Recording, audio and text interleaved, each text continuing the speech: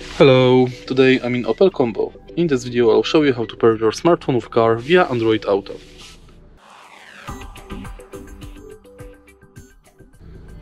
In the beginning, connect your smartphone to the cable and now connect cable to USB port on the screen display.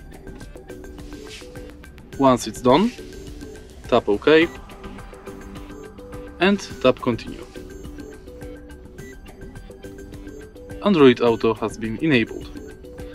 Thanks to Android Auto, you can use Spotify, Maps, Contacts, you can go to Settings, you can use Voice Assistant, use many other apps and then leave it.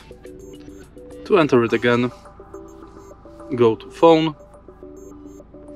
and that's basically it. If you find this video helpful, please leave like, comment and subscribe.